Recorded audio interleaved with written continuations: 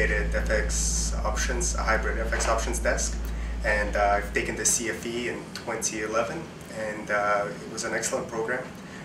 We actually did quite a bit of math work, but nothing too heavy, and that was actually reinforced or introduced in a format where you learn the finance first.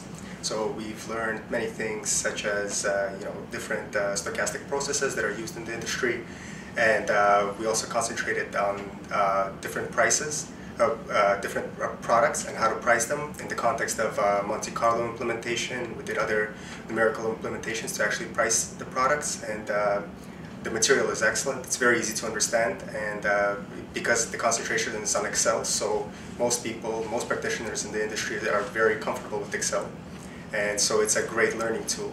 So the course has been very good, very easy to understand, very easy to learn, and it opens up your eyes actually to many different asset markets, which nobody usually trades all the asset classes. And by learning all the different products and different ways that they're modeled, you gain a tremendous amount of insight that actually you can benefit from in terms of the way you view risk, in terms of the way you perceive the pricing itself, and to understand better the type of phenomena that's being modeled by different types of processes. So overall, it's been an incredibly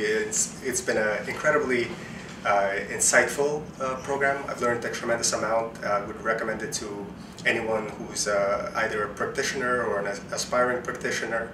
I think the hands-on experience is incredibly valuable. As part of our coursework, we actually implemented models, stochastic vol models, so things like Heston and Sabre, and we've taken a look at like interest rate models, so beginning from Vasicek and all the way through to like Black-Dermantoy. We looked at LIBOR market model as well.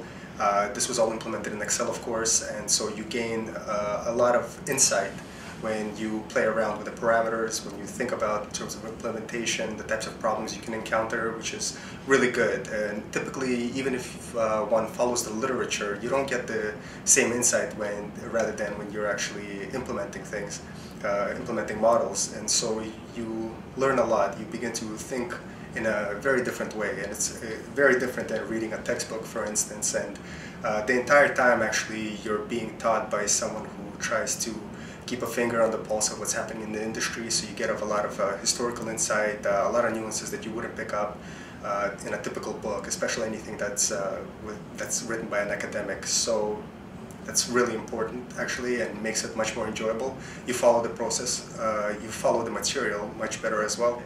I would strongly recommend taking the courses. Anyone who's a practitioner or wants to further themselves to understand better the models that are used in different asset classes. And I would also recommend this to any aspiring practitioner as well, someone who's trying to get on a desk or to understand the business better.